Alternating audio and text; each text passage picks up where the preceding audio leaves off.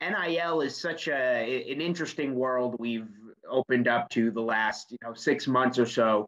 When all of this unfolded, how did you guys come up with the idea, and what made you want to come up with the idea for an NIL organization that's different than what we've been seeing the last half of a year?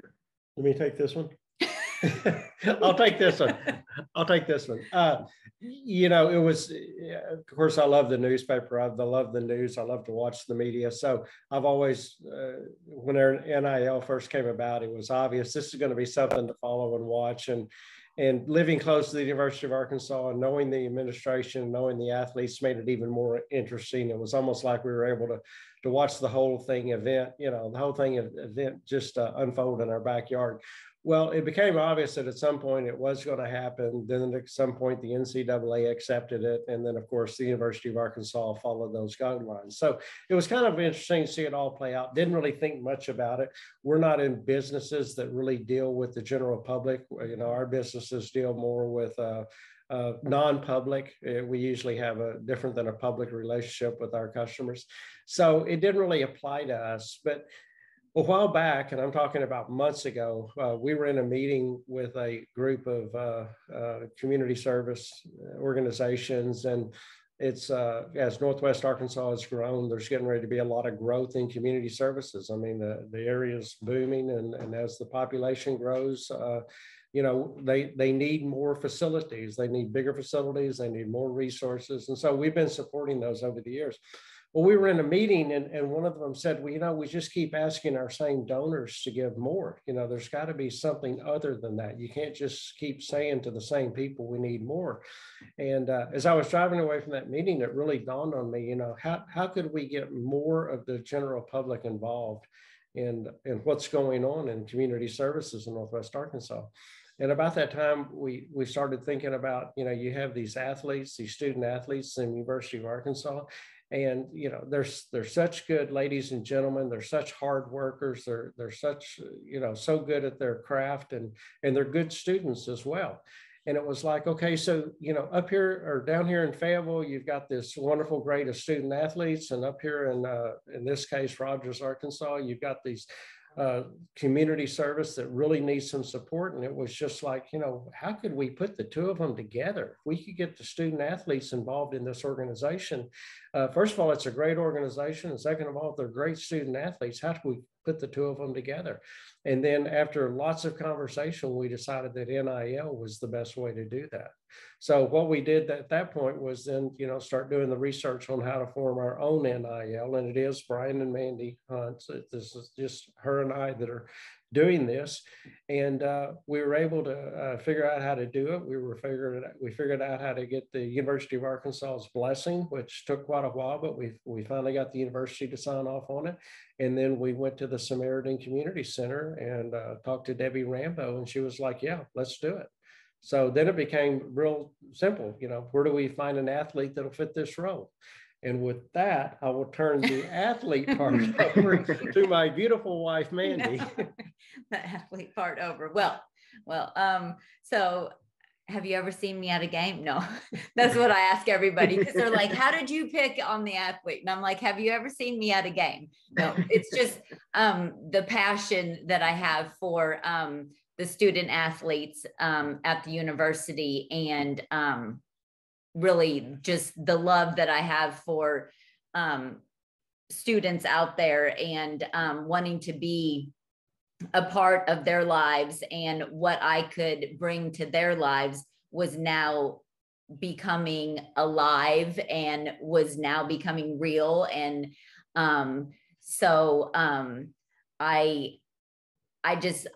had spent a lot of time thinking to myself and praying about which athlete would fit best with the Samaritan House. And I always like to know who is really behind, that uniform. Mm-hmm. Because it's, they can play great football, great basketball, great soccer, tennis, what have you. But there is an individual behind that uniform, and there's a story. And so I truly believe that when we decided to go with JD Notae, the fit was just perfect. Not a lot of people know his bringing up and where he came from, but he, you know, lived a rough life, and single mom, wonderful lady, that we have, you know, gotten to know very well through this process. But JD, you know, there was many times where he did not know if there was going to be food on the table, where they were going to sleep.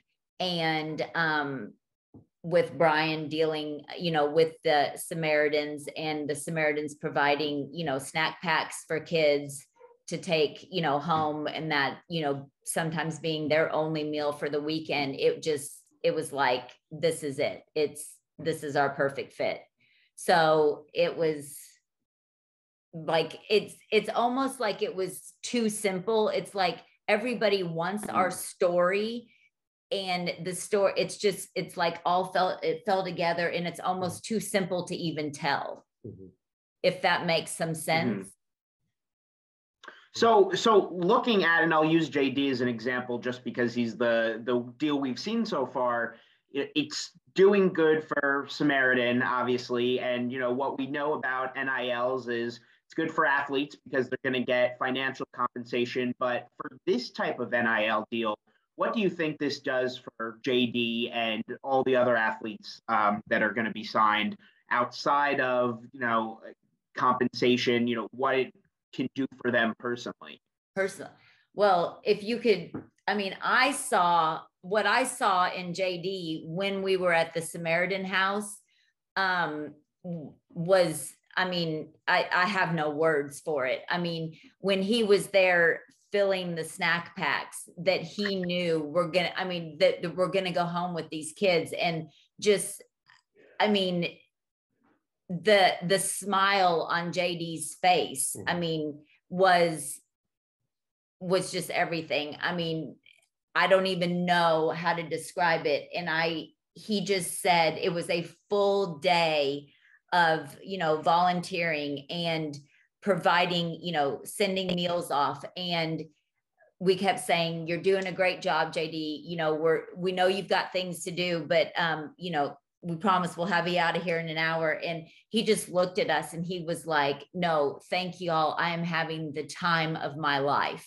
So, I mean, I just feel like we opened up an area inside of him where he felt like he was giving back to the community in his own way. Yeah. And, you know, kind of. Yeah, you got to remember the student athlete life is pretty busy. Number one, they're a student. They have to participate in the University of Arkansas's education program.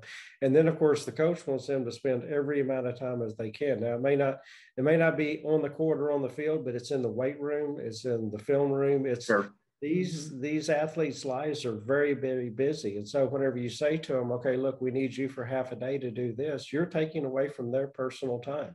So, you know, we have to be very considerate of JD's time. And so it was very enlightening to see him be active with the Samaritans, and the reaction that both sides got. It was a real blessing for us.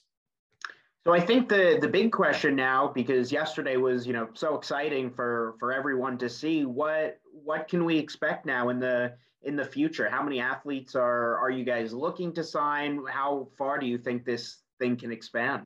Well, right now, the reason we wanted to go public with this is we didn't want there to be any misconceptions about, you know, who, how, and what it is. I think we've made it clear now that it's Bryan and Mandy Hunt, that it's JD Notae, and it's Samaritan Community Center. And what you're going to see over the next 12 months is JD and the Samaritans working very hard to raise the capital that they need to break ground on the new facility, which they desperately need, the new facility. We're hoping this spring we'll be able to come up with another organization and another athlete that will fulfill our next season as well. But, as big as it gets, we're hoping that other people do this. We hope that other people say, well, I'm involved in this organization, and guess what? I know this university athlete. I think they would match well together. So we're hoping it's not just us that is doing this. I mean, NIL can evolve into many different things, but we're hoping that this is kind of the model that people can say, look, here's what we can do for everybody. Let's go do this. So it sounds like, correct me if I'm wrong, you guys aren't looking to just grab a bunch of athletes and throw them all over the place to different organizations. It sounds like you're looking for the right people and the right organizations, and to pair them together and to more or less not rush that situation until you find the correct partnership. Yeah, because it requires passion. It's a lot of work. I mean, the student athlete does not have much time, and this is a very time-consuming endeavor. And JD has the passion for it, and so that was a perfect pair. Mm-hmm. Do you think this is something that even recruits could see that?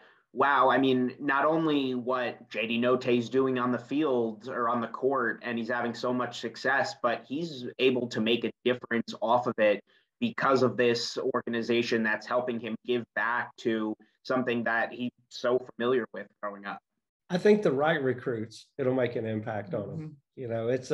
Keep in mind, I was a University of Arkansas student, and I wasn't thinking about any of this at that time. But as you age and as you become elderly, and things that what's important to you changes, and now these things are very important to us. And so, with JD's situation, it became very important to him once he saw what's going on at the community center and what he could do for them.